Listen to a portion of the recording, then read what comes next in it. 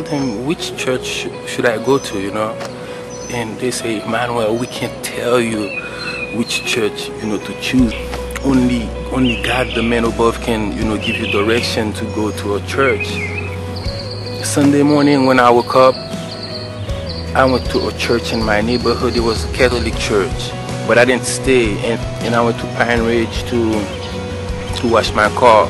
When I went there, the place was closed, and I was going back home, and I feel like a voice in my head told me to go to the movie theater, but it was early in the morning. I wasn't thinking about like go to the movie. I figured I didn't have cash on me, you know. And I said, why should I go to the movie theater, you know? And I came here, and I parked my car right there. I don't know if you can see, take the place, right? It was right there. And I sat down in the car, and I was listening to Genesis in my Bible that I downloaded on my phone. And when I step out of the car, I find a little baby shoes on the floor. And then after that, there's a very nice guy. His name is Tony. He came to me in the car. He said, how you doing, brother? Good morning. What's your name? I said, my name is Emmanuel. He said, oh, look, Emmanuel means God with us in the Bible.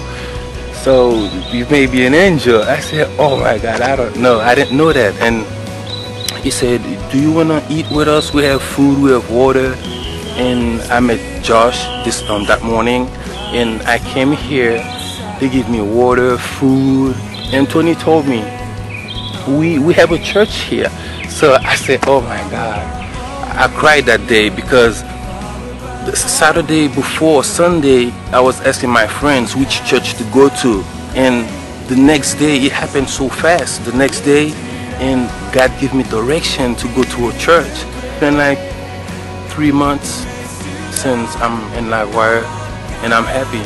Thank God I got this church. I feel like there's a change, you know. It's like I was lost, you know. But now there's a lot of things I start to, you know, pick up. And even if it's not Livewire, but any church. Maybe 3-4 months ago, if I'm gonna do something like bad, I just go and do it without thinking about anything.